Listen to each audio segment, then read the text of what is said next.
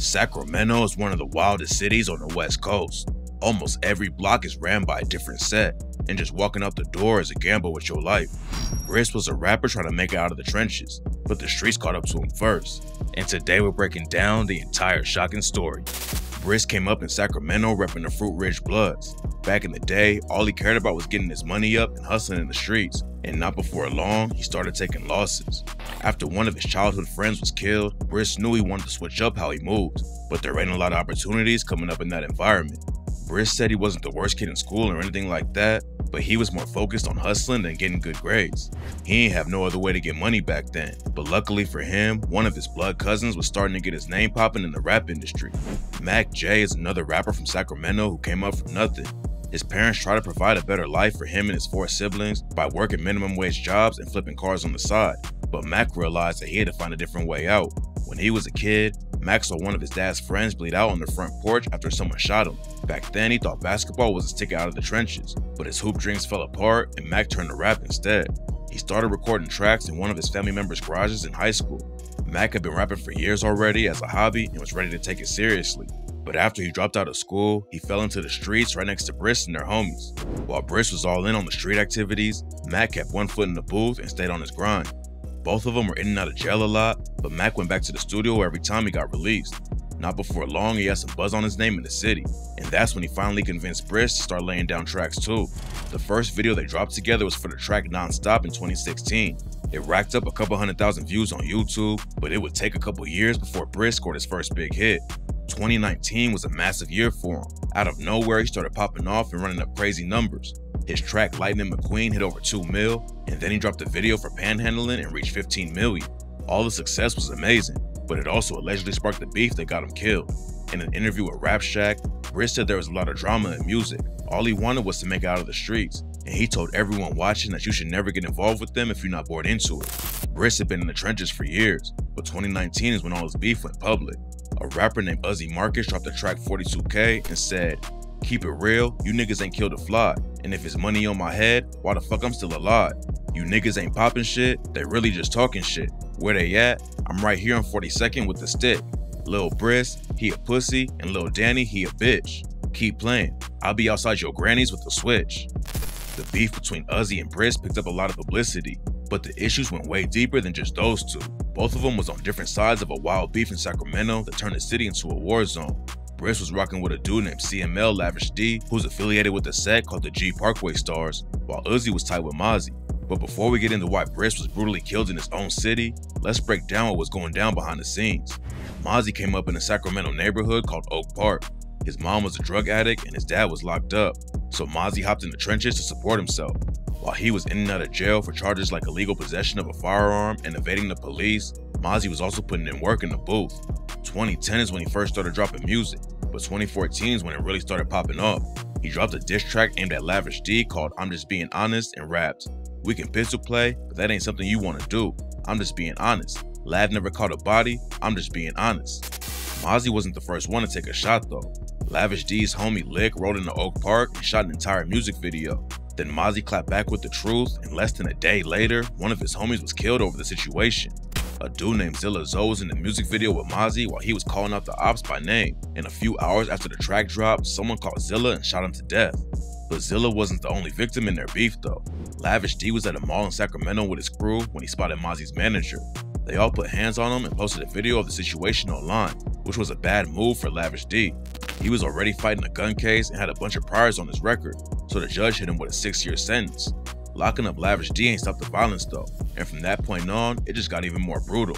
In May 2014, Mozzie's homie Jacoby James was shot and killed at a kid's birthday party. It was a wild hit, and 2 dudes affiliated with Lavish D were arrested for it, but eventually the case was dropped and they both got off. Then in 2015, Mozzie and Oak Park took another loss when a dude named Shaquem Murray was caught outside a party and killed. Oak Park allegedly tried to get back at the Stars by using a girl to set one of them up, but according to rumors, the Stars figured out what was about to go down and killed her instead. It was already one of the deadliest beefs in the rap game, but it still wasn't over yet. On the 4th of July 2016, Lavish D's homie Stunna D was leaving a party on the south side of the city when someone rolled up on him and started letting off shots. Stunna tragically didn't make it out alive. And he wasn't the last dude in Lavish's camp who got hit up. A dude named Prince Dreda was like Lavish D's right-hand man. He had been holding it down for the crew while Lavish was locked up. But in June 2017, the Opps caught him lacking outside of a liquor store and shot him 8 times. Luckily, Dreda was able to pull through, but the next shooting cost someone their life. By August 2017, Lavish D was out on parole wearing an ankle monitor. He rode up to a music video set to show support for a rapper named Syko, who also had beef with Mozzie. While they were filming the video, someone slid through and started letting off shots. 5 people got hit and had to be rushed to the hospital, while a 49-year-old bystander named Ernie Cadena was tragically pronounced dead at the scene. Mozzie allegedly wanted to kill Lavish and Syko at the same time, and 3 of his affiliates eventually went down for the shooting. Since Bris was rocking with Lavish D, he inherited his beef with Mozzie and his team, which included Uzi Marcus. Way before the situation with Bris ever popped off, Uzi was already making headlines for his street activities. In 2012, he was allegedly involved with the shooting of a 3-year-old. Him and his homies allegedly slid on a dude named Jorge Azios, but when they started letting off shots, they ended up killing the son who was in the back seat instead. Uzi's homie, Anthony Canales, allegedly wanted to get back at Azios for shooting his brother in the hand a year earlier. During the trial, they both flipped on each other, but Uzi obviously didn't go down for murder because he was back on the streets within a couple of years. Uzi ain't the only dude in his family who was involved in the wild case though. Back in 2014, Uzi's brother Antoine was booked for killing a woman named Nicole Duarte. What makes the situation really wild though is that Nicole was dating their older brother Raymond, who was allegedly there when it went down. Antoine ended up pleading no contest to voluntary manslaughter and has been locked up ever since, but in 2028, he'll actually be up for parole. It's not clear why Antoine shot her, but Nicole managed to go to a neighbor's place to get help and firefighters rushed her to the hospital. But it was too late to save her and she tragically died a few days later. The whole situation was crazy, but it's nothing compared to what happened with Raymond a couple years ago. In 2021, Raymond went live on Instagram and showed something incredibly shocking.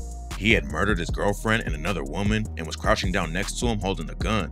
Raymond was pointing the gun at the camera, then he lifted one of the dead woman's hands and said, "That bitch tried to set me up. That's what she did." Then he brought Uzi into it and accused him of trying to have him killed. A SWAT team rolled up and tried to negotiate with Raymond to come out peacefully, but it was clear he wasn't going down like that. They had a standoff with him for 8 hours, then finally started throwing in tear gas grenades. Raymond still tried to fight them off, but after they tased him, he went down hard and got booked for double homicide. Uzi went on No Jumper and talks about the situation later. He said he was never really that tight with Raymond because he was locked up for 6 years back when they were young. Uzi also said that Raymond had some serious mental issues. I couldn't never really, like I said, I never really got close to my brother all the way. Because he was always living a whole nother life than me.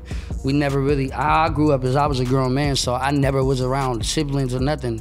Once I did what I was doing, I was away from home, everybody. Right. But shit, that shit just, it struck me though. It surprised the shit out of me. I thought that shit was fake or something. Well, especially because your name was in it. So, yeah, no, but after that, I was just like, man, this mental issues. People got mental issues. He had no idea why he thought Uzi was trying to kill him.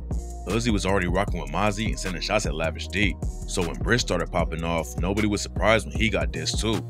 After Uzi dissed him, Bris allegedly clapped back with the track Spark the Fuse and rapped, "Y'all just sparked the fuse. That mean it started back.